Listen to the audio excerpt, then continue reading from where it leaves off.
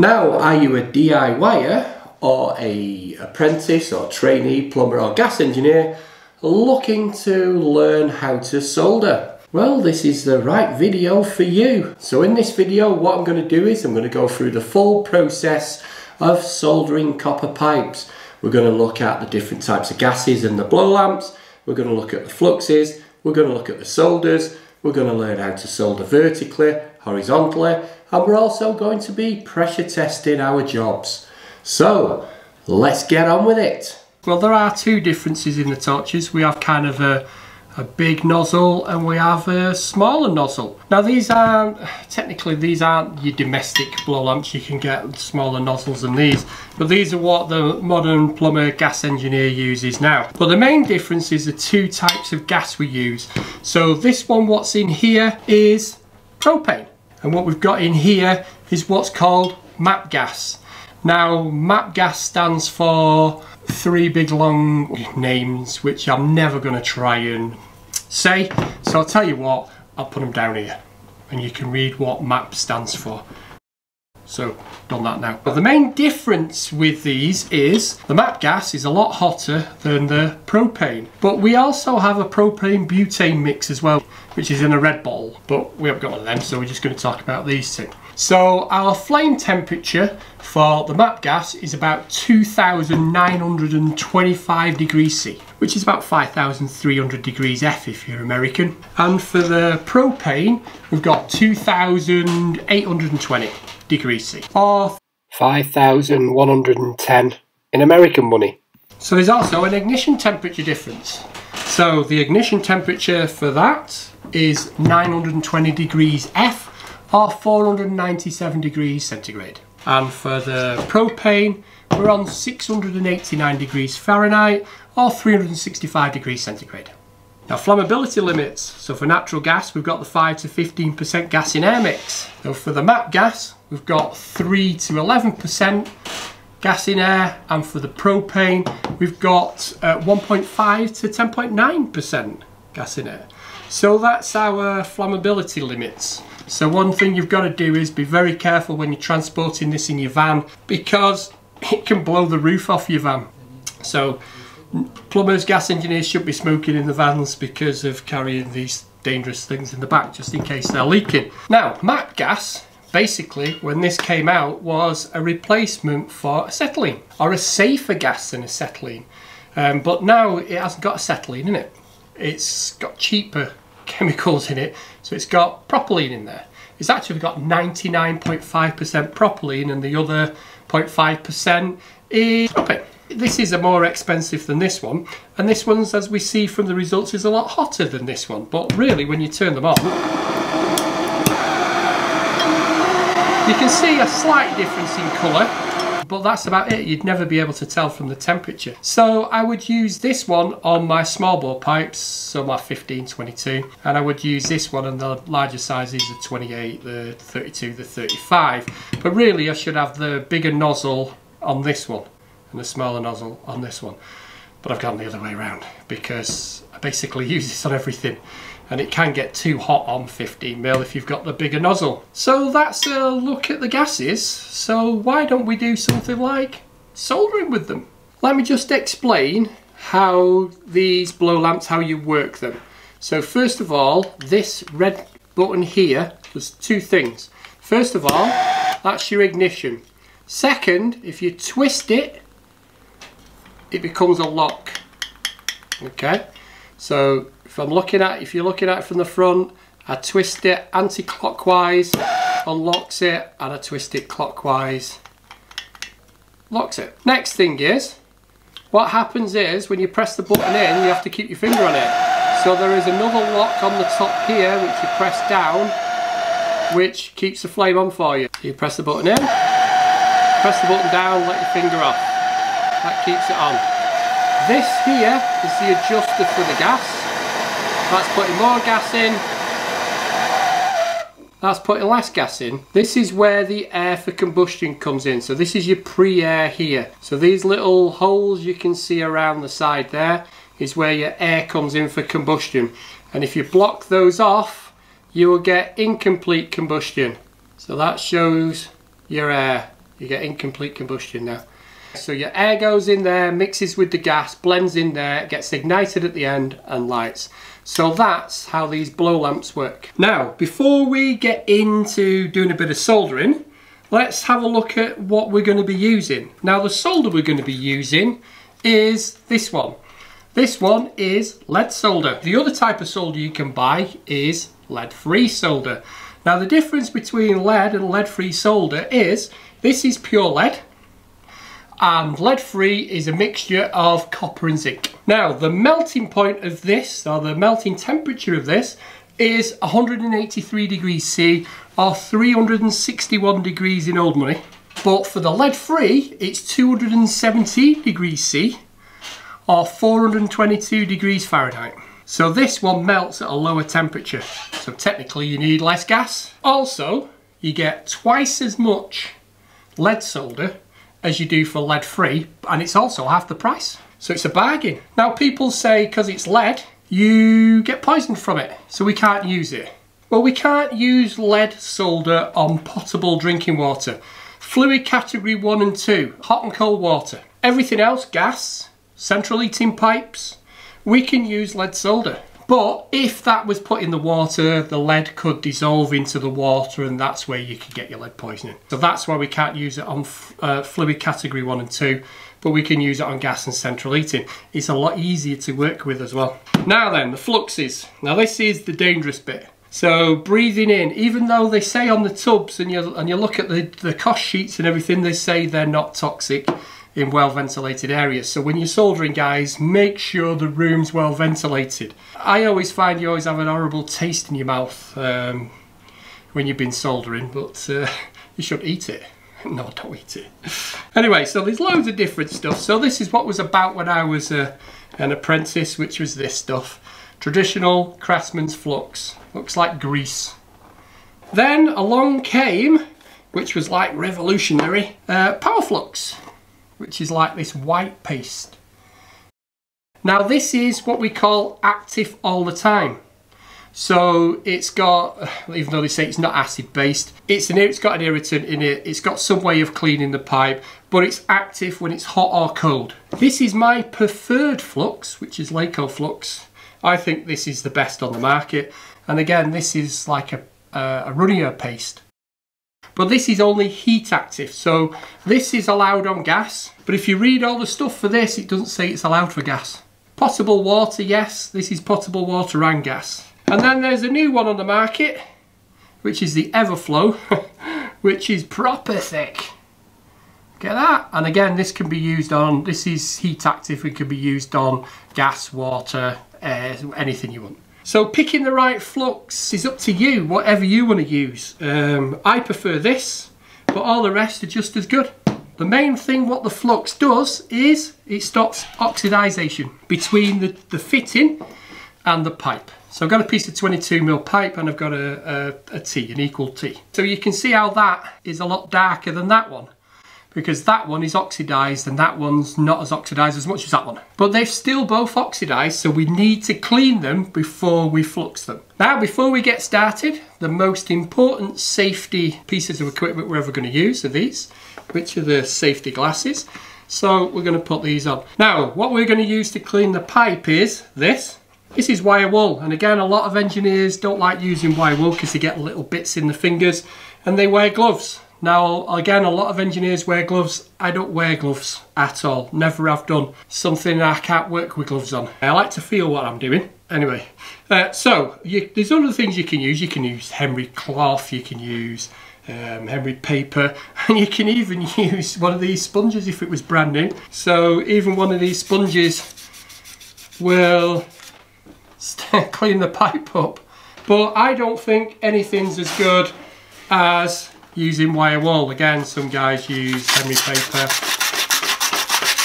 which I find Henry paper always leaves little scratches in it. So I'll clean it with the wire wool at this end. So if you get yourself a big chunk and put it in your hand and spin the pipe, you don't get the little bits in your fingers. So we need to clean the pipe, and we also need to clean the fittings. Now that's a 22mm equal T, if you don't know what one of them is. That is a 22 1522 T, 15 on the branch. That's what we call a 22 male-female elbow. And that's your standard 90 degree. Some call them knuckle elbows. Guys call them all different kinds of names. So again, we need to clean inside the elbow. So I just get my finger, and there's loads of cleaning brushes as well. So there are loads of little implements you can have out there which will clean the pipe and the fittings for you, which speeds it up a little bit. And you get internal and external. But I'm an old fart. You know, I remember my dad saying, "Ooh, this plastic pipe will be the end of plumbing," when I was an apprentice. And I'm going to my son, who's also a gas engineer, "This press fit will be the end of plumbing." So plumbing's evolving, we need to keep up, and I try to keep up. So, I've cleaned it. Other types of fittings we have are what's called integral soldering fittings, where the lead-free solder is actually inside the fitting, and technically all you have to do is heat up the fitting to melt the solder, and you don't really need to add any solder, but everybody always does. So that's integral soldering, which are called Yorkshire in the trade. Now, one of the things you shouldn't do after you've cleaned it is start putting your hand on it. You're transferring now your sweaty, greasy, horrible hand onto the pipe. So keep your fingers out of the fittings and out of the pipework. Now, fluxing. You read all the manuals, they tell you to use a flux brush, get it on there, and then just liberally place it onto the pipe. Now that's what they say in all the instruction books, all the manufacturer's instructions, all the training manuals, they'll all tell you to use a flux brush. You should never ever go inside the fitting. They say you should never do that. And there's no need to put flux inside the fitting and on the pipe. And then when I put the fitting into there, I give it a twist. Now, other guys say the excess you've got there. Let me just find a cloth. Now, what they say is wipe off that excess flux, because you don't want it running down the pipe once you solder it up. I personally don't do that. But for some reason now guys on the internet like to polish the pipes. They like to use Brasso on the pipes. They like to make it all look nice and shiny. I think if I was a customer, I'd rather it didn't leak than it looking nice and shiny. Anyway, so I need another piece of pipe in there, so I'm going to use my pipe slices. Now, when you're soldering, you should always fill every hole, fitting without a pipe inside it. And that's because you'll oxidize it as soon as you put heat on it. We're cutting using pipe slices, and what I've done is I've slid the pipe slices on, and where the cutter is, I'm twisting the pipe slice to the direction of the cutter. There's also a directional arrow on there, so it cuts through it. If I do it the other way, so if I put it on and I twist it the opposite way, it comes off. So if I go towards the rollers, it will come off.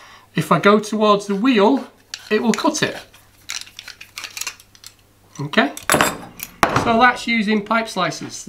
After cutting the pipe, we use a deburring tool to deburr the inside of the pipe to stop any restriction from the burr. What I need to do now is clean my end of pipe up again, but not with a rag, with the wire wool. So I'm going to clean that up again. I've already done the fitting. So I'm going to do what the manufacturers tell us to do, the training manuals, and that is just apply the flux onto the pipe. So now I can put it in, give it a twist, job's a good one. So as you can see, this is what happens if you don't use any flux. So the solder just melts but doesn't actually suck in. So it just ends up falling off the pipe. Now, I'm lucky, I've got a vice here. I'm not going to use MAP gas, that's a bit extreme. Even I'm going to use the propane. Now then, depends on whether you're left or right-handed or who trained you. Depends on whether your blow lamp goes in your left hand and the solder goes into your right. It makes no odds whatsoever. Now the other thing is how much solder do we use? Now again, what they say in the training manuals is the diameter of the pipe. So the diameter of the pipe, if you put it onto the pipe and you bend the solder on the diameter of the pipe, that's how much solder you require for 22 mil. And you would do the same for 15 and 28. Now, when I'm soldering, you won't have the heat. You don't need that much. No need for that. So you have a nice flame. Remember, this is a big torch. And I'm going to place the heat onto the bottom. And you'll see the flux run around. Now, what I do is I just dab it until it starts to run. Until I start to feel it starting to run.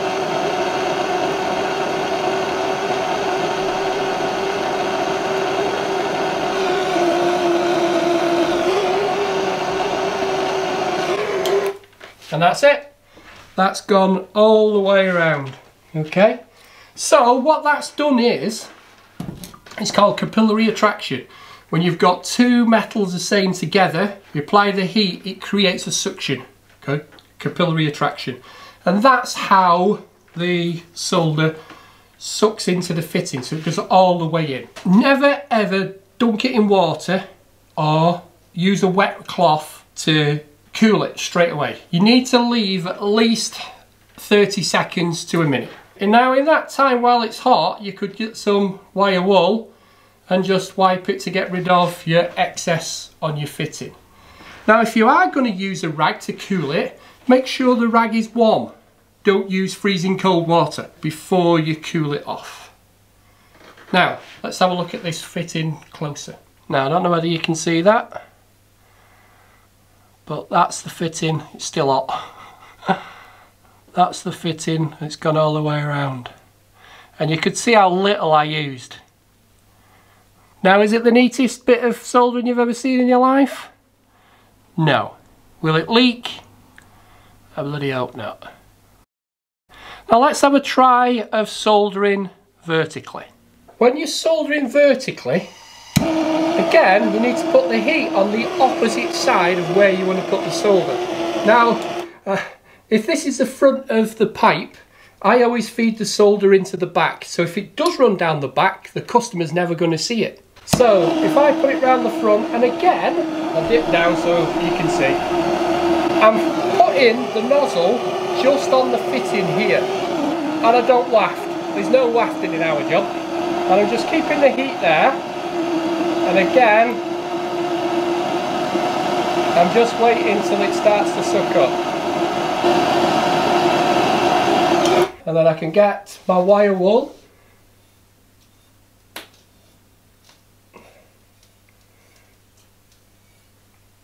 And I can just brush it.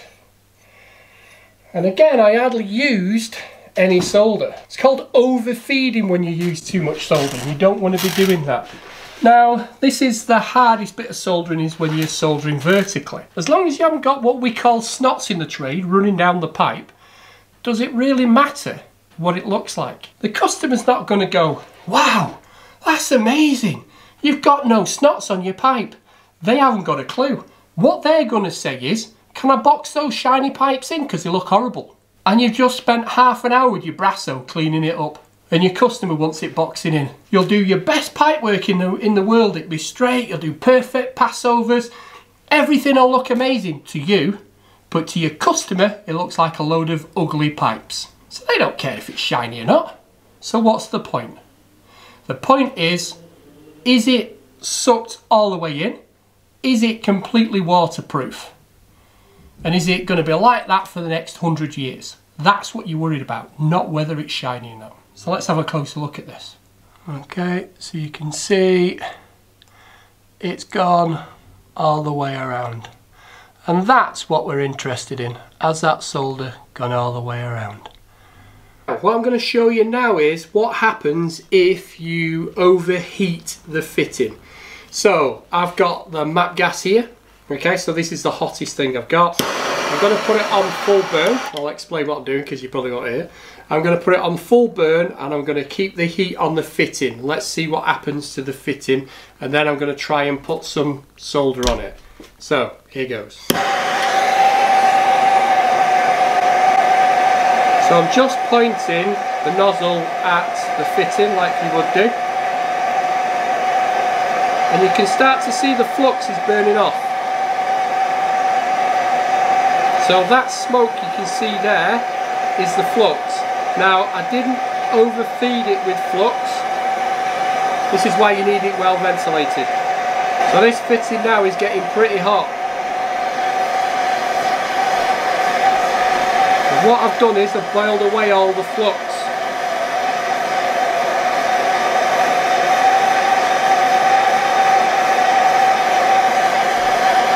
And what's happening is we're not getting capillary attraction now. It's just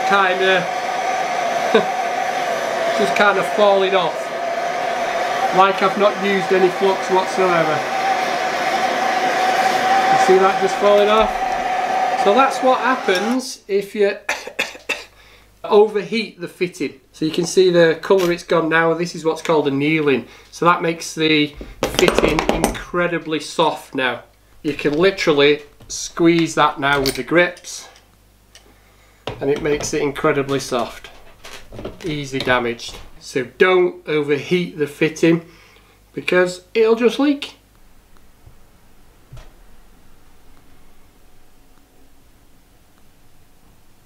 Now we're going to do soldering vertical against a wooden wall. So this is combustible material. So always about the health and safety we need to think about how we're going to protect this from burning. So we could use one of these. So this is a heat mat. Now it's heat proof, heat resistant, it's not going to set on fire. So be careful with that, and we could slide that behind the back of there, protecting the wood. We could also use this stuff, which is really good stuff. This is a cool gel which you can spray around, but again, we're not directing the flame at it, it's only heat proof. You're not going to put the full flame at it. So I've set this little experiment up to prove how good the gel is.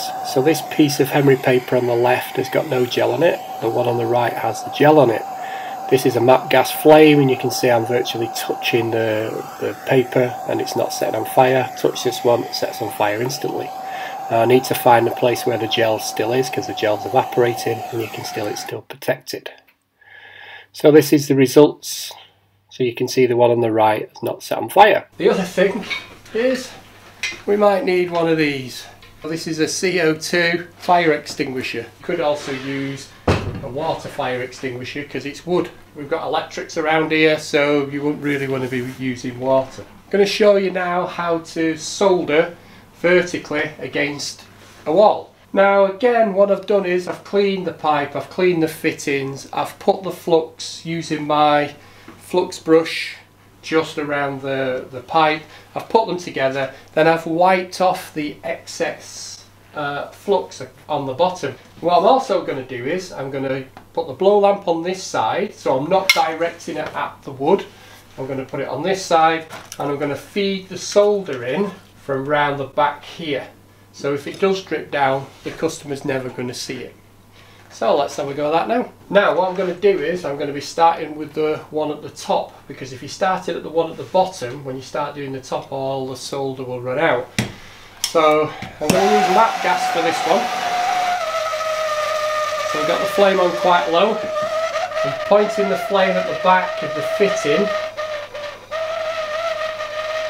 And I'm going to feed the solder in from round the back there. Again,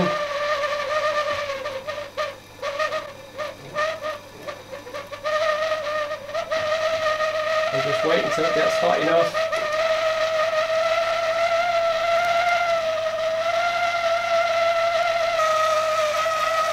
Now for the bottom one, again.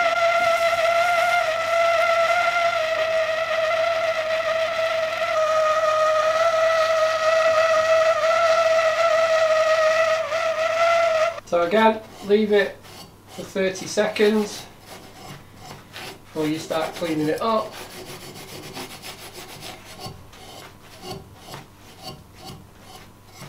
You can see there's no solders run down the pipe.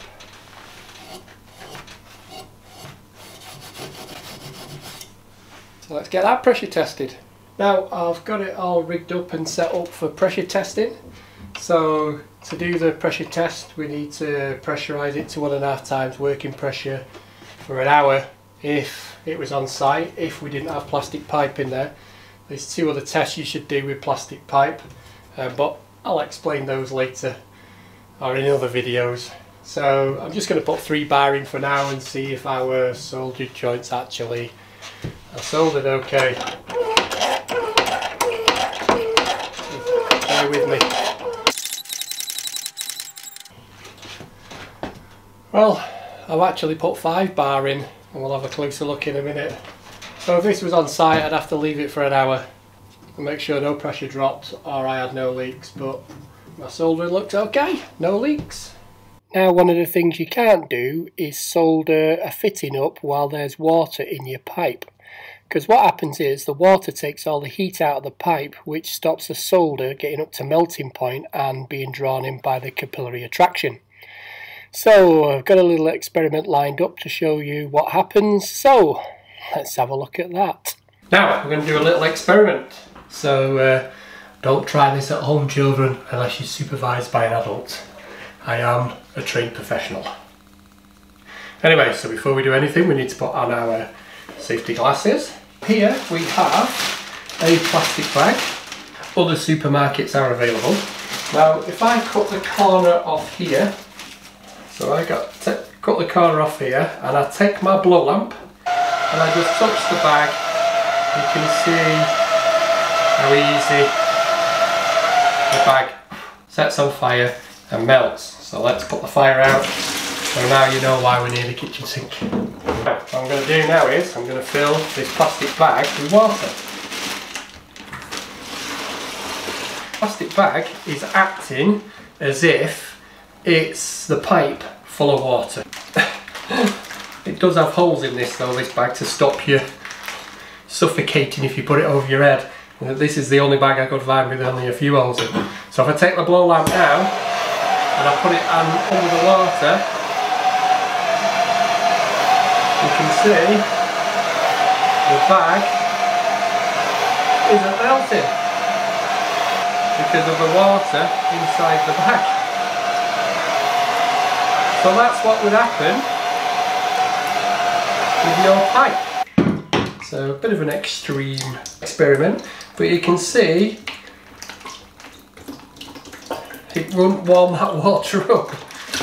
So that's what happens in the bottom of the pipe. The pipe warms the water up, the water then starts to evaporate and boil inside there, which turns to steam, and no matter what you do, you're never going to get solder to run inside that pipe. So you need to make sure when you're soldering a pipe that there's no water in the bottom of it at all. I just want to finish off with a few little hacks and a few little tricks I've learned over the years of doing this job. Now one of them is, this pipe is, I don't know whether you can see that, completely full right to the top with water, and we want to solder this fitting here. So we need to get rid of that water. Well, there are a few things we can do, a few things we can use. Get a scrap piece of pipe, slide it, well, the next size down from you want to empty. So we slide that all the way down to the bottom.